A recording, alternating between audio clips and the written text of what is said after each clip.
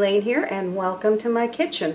Well, today I'm going to be making some good old southern style fried cream style corn, and there's a lot of different ways to do this, but this is just particularly the way that I like to do it, and I'll show you about that in a minute. But before I do, I just wanted to tell you some of the things that we've been doing. We've been doing a lot of painting and repair work and remodeling around the house over the last couple of weeks, since my piano students are going to start coming back next week. So we're trying to get things in shape, and I'll have a little video showing you that at the end of this video, so you can stick around and watch that if you like.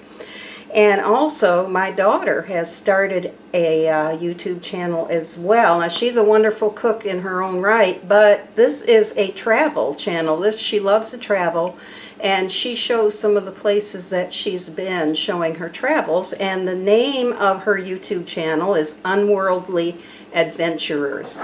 And I will be putting a link to that down in the description on my video and on this video. So if you want to get a chance and you get time, go check it out. And if you like it, go ahead and subscribe to her channel and give her a like. I'm sure she'd appreciate that. Okay, so we're going to go ahead and get started with our corn. So I will be right back and show you what we're going to need. Okay, to make this cream style corn, you're going to need 5 pieces of bacon, and this is going to be cut up and cooked crisp. And you're going to need, this was 7 ears of corn. This was Silver Queen corn. You can use any kind of fresh corn that you like. You can use yellow corn or the speckled corn, whatever you like. We just happen to have some Silver Queen, so that's what I'm using. This was 7 ears, and it came out to about 3 cups. So this is what I'm going to be using today. And you need pepper, and you need salt, and you're going to need a little butter, and that is it. So I'm going to move you over to the stove, and we're going to get started. Okay, I have my bacon cut up in my skillet here. And as it turned out, this was thick sliced bacon, so I'm only going to use 4 slices instead of 5. I think that's going to be plenty, but if you're using regular sliced or thin sliced bacon, you'll want to go ahead and use the 5 for this amount of corn. And I also neglected to tell you a couple of the ingredients too. I don't think I mentioned the heavy cream, but if I didn't, I apologize, but it will have some heavy cream. And it will also have 2 tablespoons of flour, and we'll add that in a little bit after the corn cooks. So we're going to go ahead and get this bacon cooked up. I'm going to cook this till it's crisp, and then we're going to do some more stuff to it here. But yeah, I think that's going to be plenty. I don't think I needed any more than that. So we're only going to use 4 pieces instead of the 5 I started with. Okay, well, when this gets brown and I'm ready to go on to the next step, I will be back with you. Okay, you can see that my bacon has gotten brown and crispy. And that's just the way we wanted it. I did pour off some of the grease because it made a lot more grease than I really wanted. So I poured off some of that bacon grease, and I'm going to save it for another time. I like to use it for seasoning things. Okay, so we have our bacon. And now I'm going to grab our corn, and I'm going to pour the corn in.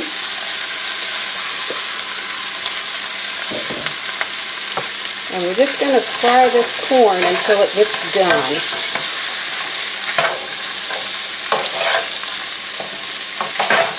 We've got a few silks in there, but that's okay. We'll pull them out, and if we don't, that's fine. It's not going to hurt a thing.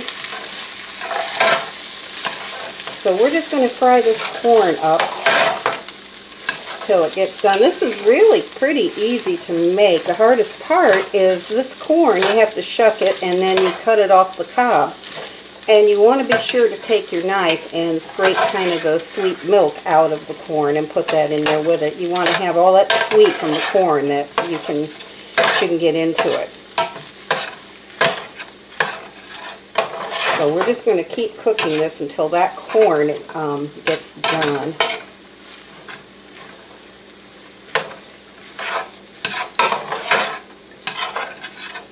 And you don't necessarily have to use the heavy cream because you're going to add flour to this in a few minutes when that corn gets done. But if you want it a little creamier, use the heavy cream. If you'd want it just a little bit on the lighter side, you can use half and half, or you can use whole milk if you want to do that. That's up to you, really. But I like to use the heavy cream. So that's what we're going to do today. That's what my husband really enjoyed.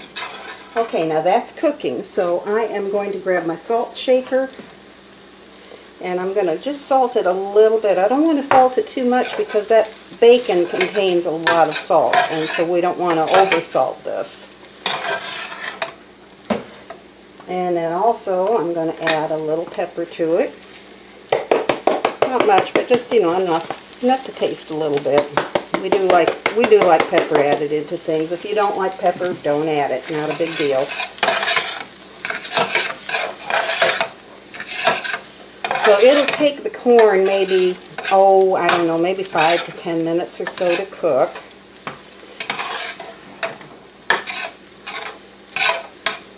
So we're just going to kind of keep stirring it around. When you want to keep moving it, you want to keep it moving, because you don't want to let that corn scorch. You just want to get it done, but do not scorch it or you'll ruin the whole dish. So we don't want to do that. And I will be listing these ingredients below for you so you can make this yourself if you like. And tonight with this, we're going to have some pulled pork that I took out of my freezer. I cooked a while back. And I made some of my homemade barbecue sauce. Let me show you that. Have with it, and we're going to make some pulled pork sandwiches and have this creamed corn on the side, fried corn. So I think that'll be good. I'll also put a link to my barbecue sauce recipe for you in the description below. It's with my barbecued rib recipe that I did, so you can certainly watch that and learn how to make this homemade barbecue sauce if you like. Or you could use bottled, it doesn't matter. Whatever you like is what you need to use. Okay, well this is cooking, so when this is done cooking, I will be back to show you what we're going to do next. Okay, our corn is done, and I'm going to bring it in just a little closer, there we go. And so what I'm going to do now, stir that a little bit. I don't want that to scorch at all. I'm going to add maybe a tablespoon or so of butter to this. And we're going to stir that around, let that melt. Okay, and then I'm going to add 2 tablespoons of all-purpose flour. And we're just going to stir that around in it too. And I want to let that flour cook for a little bit. So we're going to let this continue to cook for just a few minutes before I put the cream in it. Just enough to cook that that flour, because if you don't cook your flour very well, whatever you're using, your gravy or whatever you're going to make with it, can get a pasty taste or a floury taste, just not being good. So we're going to go ahead and cook this flour up. You can see it's starting to brown a little bit. Or I move that into where I put that in with the corn. And let's see, we're just going to keep stirring that around. Doesn't take the flour too long to cook. Maybe, I don't know. I just kind of eyeball it, and when I see it browning well, it usually takes 2 to 3 minutes, maybe 5 at the most. And when I see it browning well, then I'll add my liquid to it.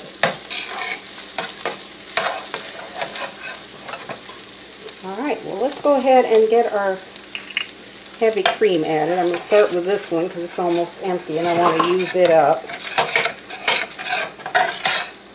And you can see that is nowhere near enough. So I'm going to add this part of this other one in. So we're going to put the cream in this corn. And I don't want it to be super duper thick. So what I'm going to do is grab a little water and put in there. You don't want to add too much cream, so we're going to put just a little bit of water in there along with it. I always just kind of eyeball this, and when it looks right to me.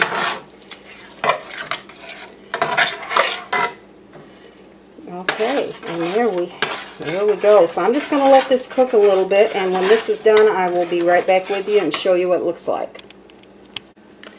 Okay, our corn is done, and I have put it in a bowl so you could see what it looks like, and there it is. And you can see the consistency of this, and it is very, very good. This is our southern fried cream, I'll get it in a minute, southern fried cream style corn with bacon, because it's got bacon bits in it too, bacon pieces. So I'm going to take a little taste of this, get a different spoon, and we'll see how it turned out. Still very hot.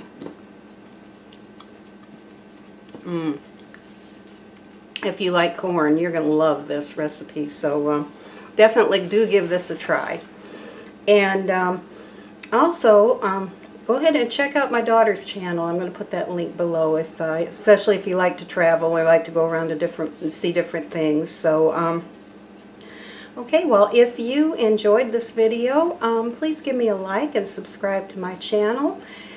And hang around for a few minutes and check out what we did to the house. I'd kind of like you to see that if you'd like to. And okay, so y'all have a great evening, and thank you so much for watching. We'll catch you next time.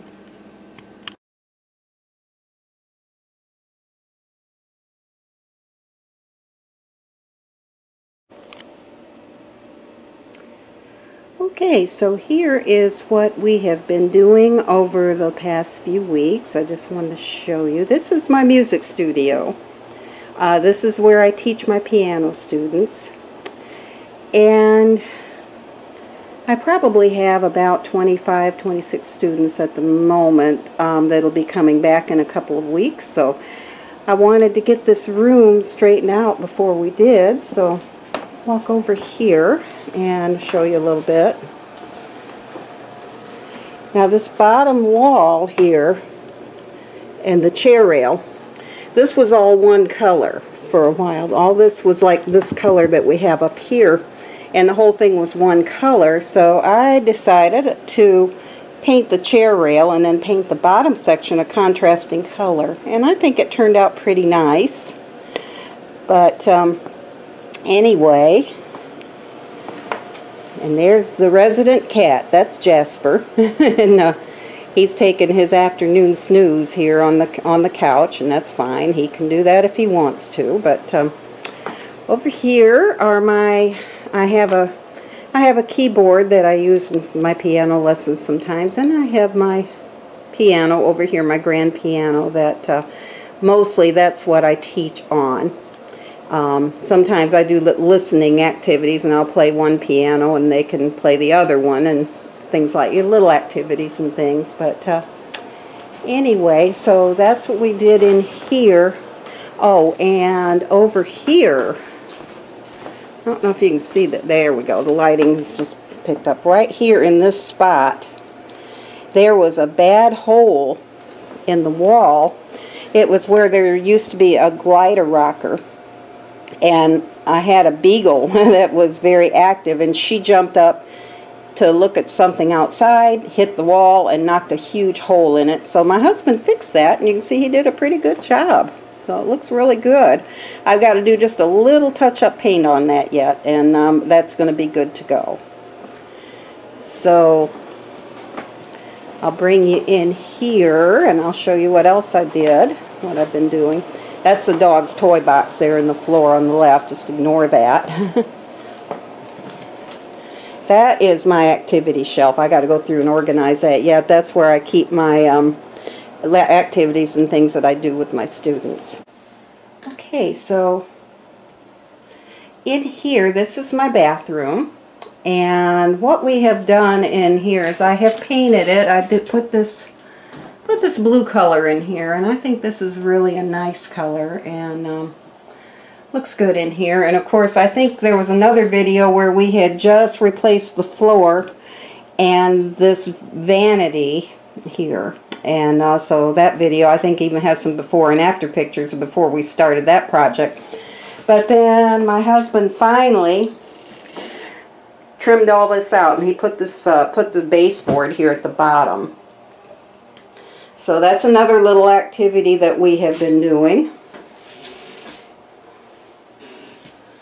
And right here, actually it was right down here, there was a huge hole, again involving a beagle that we used to have, and she found a little loose piece of drywall, and she started pulling it, and she pulled in this huge hole. And okay, and there's my other baby. She's in her bed. So that's Jada. Alright, well, I'm going to come around through here, and there's, you can see that color really well going into my laundry room, and kind of my it's kind of a mixing area where I do things when I'm not doing videos. I kind of do my mixing in there, but I'm not going to show you that too much. My husband's got that cluttered up pretty bad. Okay, and there is my kitchen, which you've all seen that a number of times. And in here, when you hear my husband, that's where he's sitting. That's his chair. But this is my den. And this is where he likes to sit and watch TV. He'll put the TV in the headphones and that when I'm doing videos, since the island is right there. And so you can see it's only maybe 6 feet away, if that. So anyway, that's where he sits. So we hear him a lot of times making noise in the background. It's because his chair is right there by where I record. So he does get in the videos sometimes. Alright, and that's my dining room. We of course did the same paint job in here that we did in there, and came out pretty good. So alright. Well, I do thank you for watching, and I hope that you enjoyed this little tour of my piano studio and just seeing some of the work that we've been doing. So, y'all have a great day, and if you enjoyed my videos, please give me a like and a subscribe to my channel, and leave a comment down below, and let me know what you think about our redecorating here that we've done. So, okay, y'all have a great one, and again, thanks for watching. We'll see you next time.